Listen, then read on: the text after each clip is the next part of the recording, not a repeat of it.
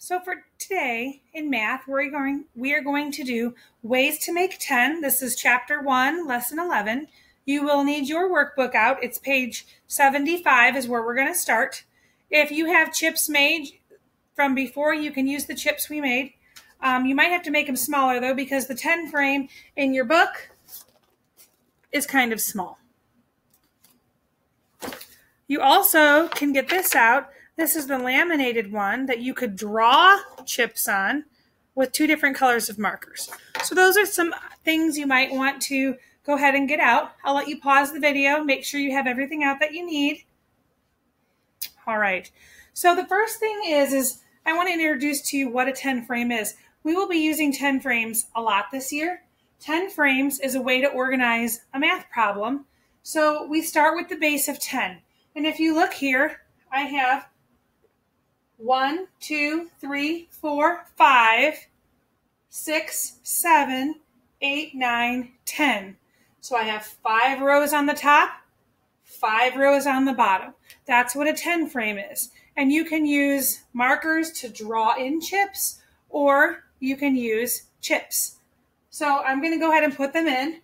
Count with me. 1, 2, 3, 4, 5, 6, 7, 8, 9, 10.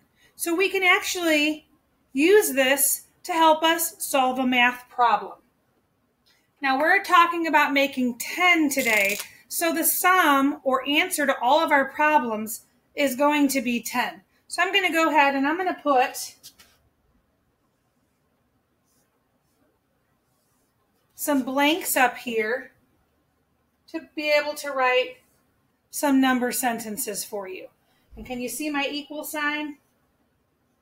So I have plus equals We don't have a problem yet. So I'm going to go ahead and I'm going to take down a couple of these and I'm going to put a different color in.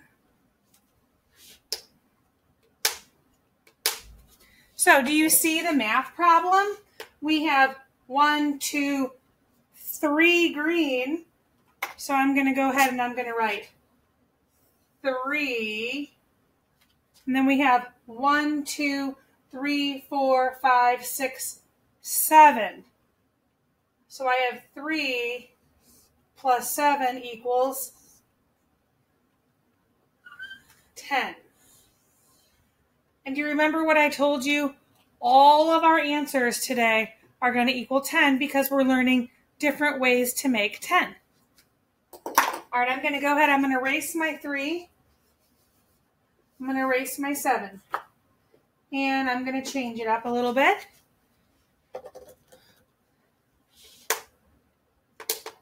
Oh, look, we have the top row, which is 5 green. And the bottom row, we have 5 blue. 1, 2, 3, 4, 5. So I'm going to write 5 plus 1, 2, 3, 4, 5 equals 10. 5 plus 5 equals 10. And that's what our 10 frame shows. You can actually use this that I gave you. You have 2 of them there. I'll show you here real quick.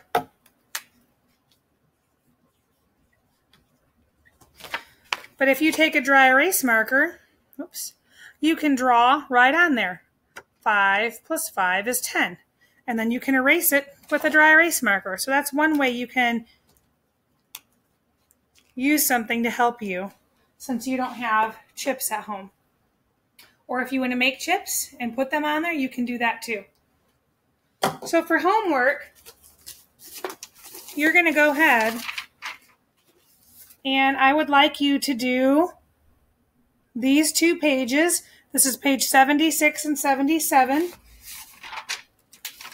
You can go ahead and skip 78, but then I want you to go ahead and do 79 and 80, which is this page right here. So you're going to go ahead and do that on your own and find some different ways to make 10.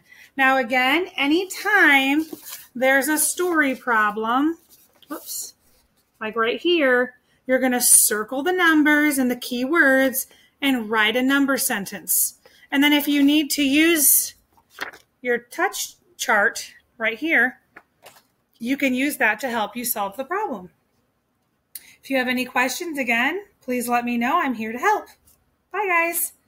Happy making 10.